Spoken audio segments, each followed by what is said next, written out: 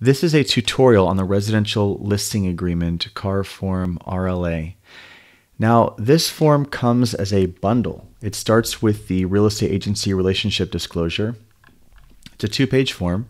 You simply put in the name or names of the seller here, and then your brokerage name, brokerage license number, your name as an agent, your particular license number, the date, and you're going to sign here.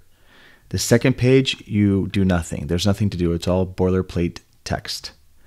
You'll go on to a fair housing advisory form. It's 2 pages.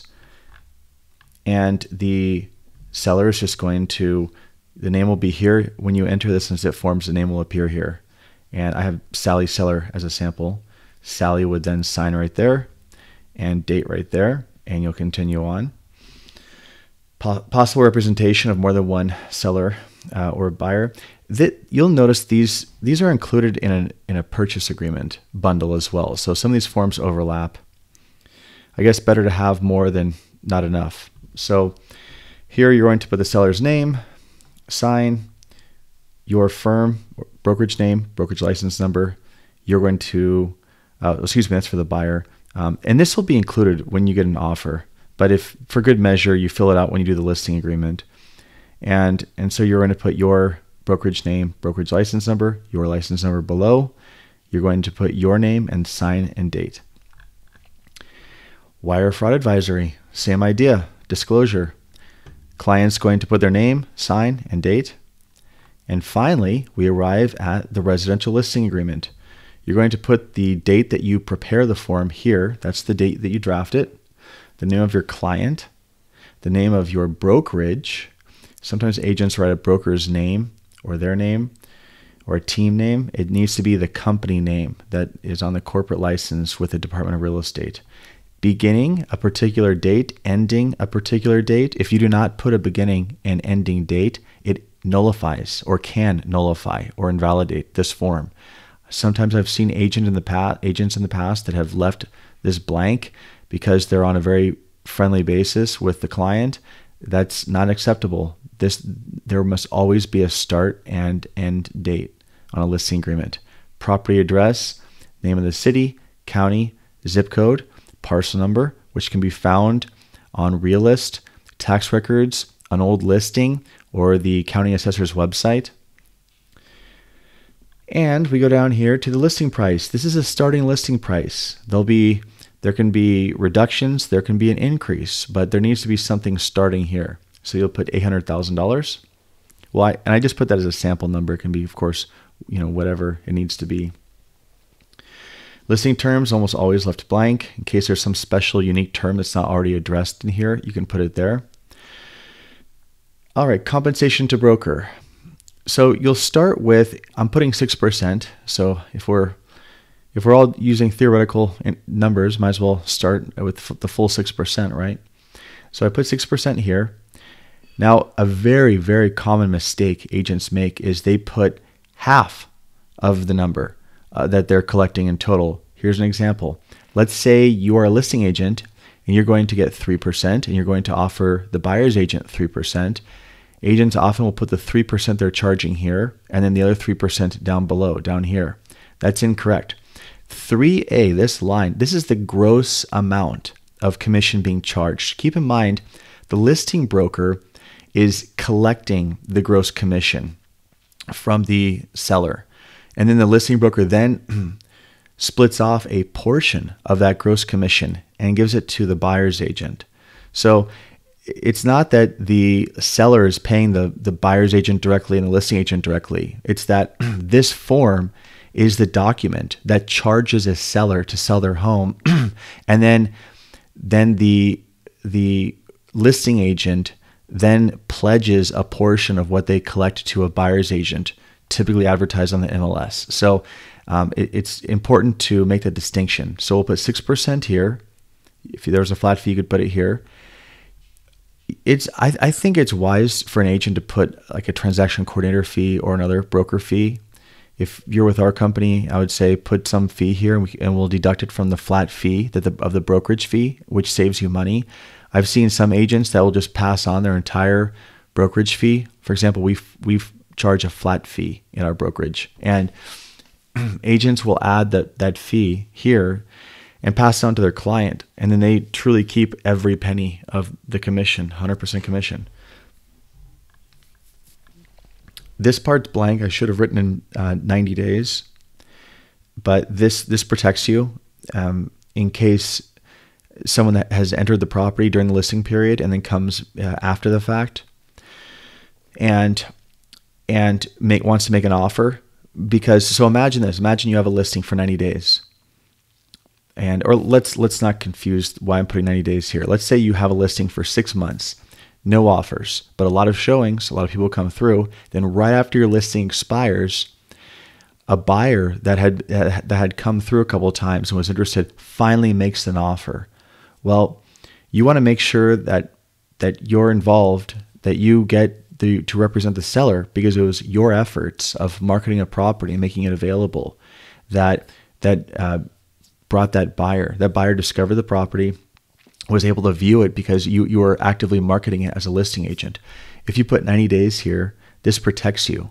If someone has an objection for some weird reason, I couldn't imagine why, make sure there's at least 30 days here, because this is the period that you're protected after your listing period ends. In case if someone comes back and someone comes back from when it was listed with you and makes an offer after your listing ends. So very important to put some amount of days here, preferably 90. All right, there's so much boilerplate text here, and a lot of it is to basically give instructions to the parties about recourse or expectations of duties. There's no point in going into it. I mean, you can read it if you really want, but this a lot of this verbiage here actually protects an agent from a seller trying to sabotage a transaction. And now down here, 3D, this is very important. This number that you put here is how much you're offering the buyer's agent. So this number here is deducted from this number up here. This is 3A is the gross commission you charge. 3D is the amount that you're pledging to split off to pay a buyer's agent. Now, the mistake I see people make is that if they're thinking, hey, the listing brokerage gets 3%, the buyer's brokerage gets 3%. So they'll put 3% here and 3% there. The way this form is drawn, that these cancel each other out. If you have 3% here and you're just thinking, oh, well, this is for the listing company and this is for the selling brokerage, selling meaning the representative of the buyer, that's a problem, because at that point you're not charging anything. You're collecting only 3%, and then you're giving that 3% to the buyer's agent. So when I say not charging something, it's because if this number matches this number, there's no amount for the listing brokerage. You're giving everything away that you're charging on line 3A. So keep in mind, this is the gross number that you are charged as the listing broker to collect from the seller. And this is the amount of that number above that you're giving to the buyer's agent. I just want to stress that. It's very important. You do not want to have to manage a dispute where you've done this wrong and it turns out that you are entitled to 0 as a listing broker, because everything you charge goes to the buyer's broker. All right, and let's see. So more boilerplate verbiage here. Some of these lines, these are all special circumstances. So if you have some sort of weird circumstance, like some seller says, oh, I was doing this thing with this other agent and they have an active listing agreement, but I'm trying to cancel, but they don't return my call. Just run it by your broker, and your broker will tell you where you need to add some information here. But this is not standard stuff. People skip through this. Most of this is left blank. If there's this additional item included or excluded, you'll put it here. If there's our leased items, you put it here. You can just annotate it. Even if you don't, it's not a big deal. Ultimately, this form is about, this is an authorization or essentially it's a contract to hire a brokerage to market and sell your property for a commission. That's what this form is in essence. So there's just a lot of window dressing on it as well. Let's see, MLS. We'll make a separate video about clear cooperation, but basically pocket listings are virtually obsolete per NAR policy. So this is just basically telling the seller, if your agent tries to talk you out of using the MLS, you're losing exposure. That's what all this is. So that's why people are initialing this box here. But basically, and there's the coming soon status, meaning when you take a listing, you're supposed to put that listing on the MLS right away. And if your client is telling you, look, it's not ready, I'm having repairs that aren't finished yet, or the photographer won't come for a week and I want to wait, or whatever the reason is, that's unacceptable in terms of being an excuse to not put it on the listing. Put the listing on the MLS. But in the MLS, in their effort to keep it reasonable, they just do the coming soon status. So that you as an agent, you have to put that listing on the MLS because you're obligated. But if it's not ready because whatever is going on with the condition, it's not cleaned or whatever, then you put it in the coming soon status. That's basically a hold status prior to going active. It's a longer topic, and I've done a podcast episode all about this extensively that you can find on our website, balboateam.com, that explains clear cooperation and your obligation as an agent. This is all stuff that you can just kind of breeze right through, to be honest. I mean, if I was filling a listing out for a client right now, I'd breeze through here unless there was some sort of special scenario that needed to be addressed. If there's a replacement property involved, if there's a trust involved, and additional terms, these blank spaces, anything you want, you can write in here. Any random thing that you feel wasn't properly addressed by all this template verbiage, you can write on these lines. Mediation, so that it doesn't turn into a lawsuit if something goes wrong. Representative capacity. Does the seller hold title to the home as an LLC or as a trustee of a trust? If the home's held in a trust or some sort of corporation or an LLC, you'll need to check this box. You'll need to do a representative capacity seller disclosure. And that form is going to show who the individual signer is, their relationship to the entity that owns the home. Because if this is an entity, if this is owned by XYZ LLC, instead of seeing Sally Seller right here, you're going to see XYZ LLC.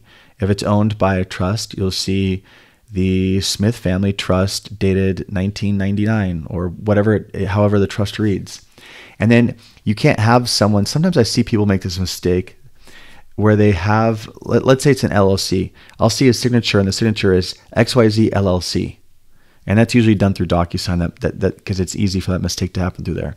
You cannot sign a company name. There's no such thing. You can't sign Smith Family Trust. You can't sign XYZ Homes Inc. or whatever the company name. There must be an individual person that's an authorized signer, authorized to sign on behalf of the entity. And that's what this RepCap form, the RCSD form, that designates who's authorized to sign on behalf of the entity. The entity name would be here, and the individual is going to sign here and identify themselves on that separate form.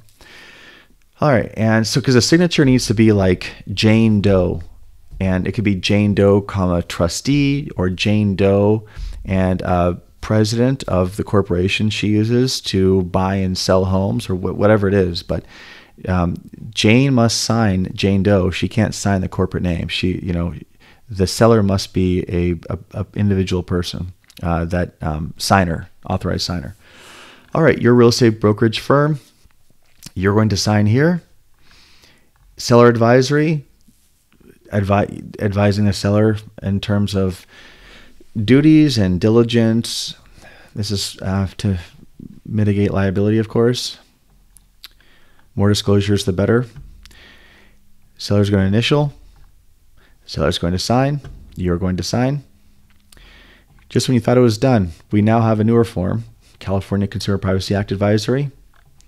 And the seller is going to sign here and date. And that is it. We have finished the residential listing agreement and the forms that go along with it. I hope you found this helpful, and thank you for watching.